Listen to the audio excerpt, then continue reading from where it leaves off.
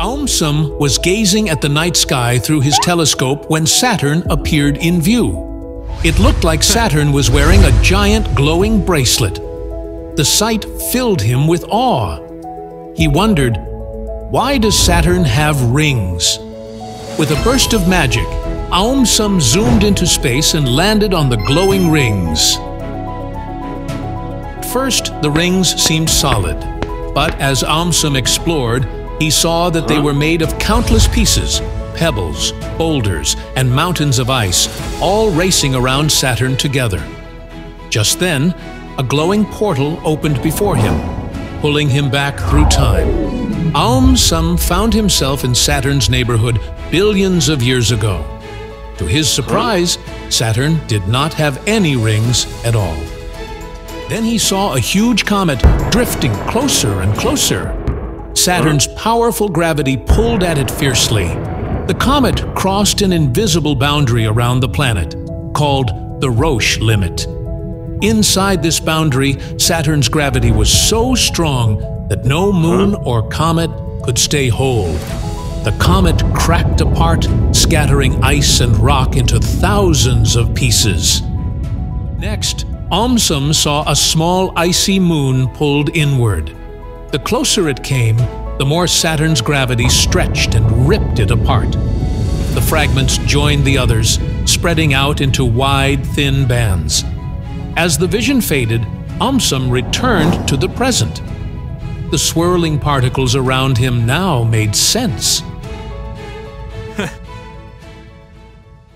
AumSum was sitting on a farm fence, watching chickens peck at the ground.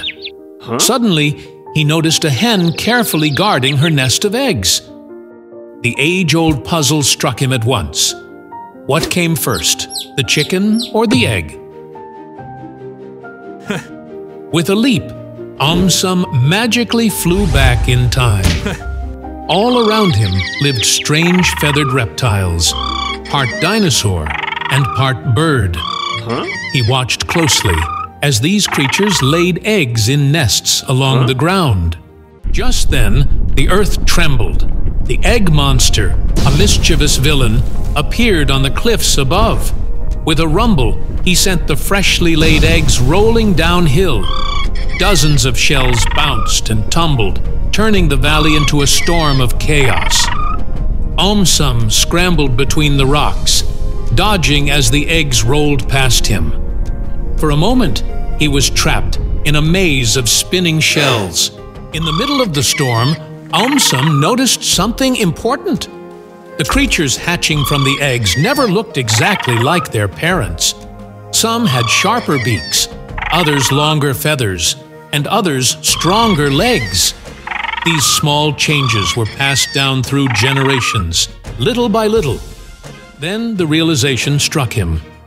One day, long ago, an egg carried a tiny change in its DNA. From that egg hatched a chick different enough to be called the very first chicken. The parent that laid it wasn't quite a chicken, but the baby inside was. Hence, the egg came before the chicken. AumSum was sitting in a classroom when suddenly a funny sound escaped from him. Everyone giggled and his cheeks turned red. He wondered, why do we fart? Determined to find the answer, AumSum blinked, shrank down, and entered his own body. He found himself traveling through long, twisting tunnels that formed the digestive system. At first, everything looked calm, with food slowly moving along. Muscles squeezed and pushed the food forward like a conveyor belt. AumSum followed the trail, searching for clues. Suddenly, from deep inside, waves of trapped gas began to appear. They puffed and spread, releasing bubbles into the tunnels. The once quiet passage filled with pressure. AumSum tried to move forward, but the thick gas made the air heavy, pushing him back. Then he noticed something important. Gas wasn't only caused by moving air. It was also made when bacteria in the intestines broke down food, especially beans, vegetables, or anything hard to digest. Some gas came from swallowed air during eating and drinking.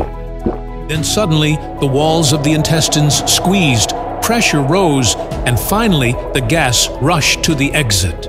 With a sudden blast, it escaped as a fart. AumSum tumbled out with the rushing air.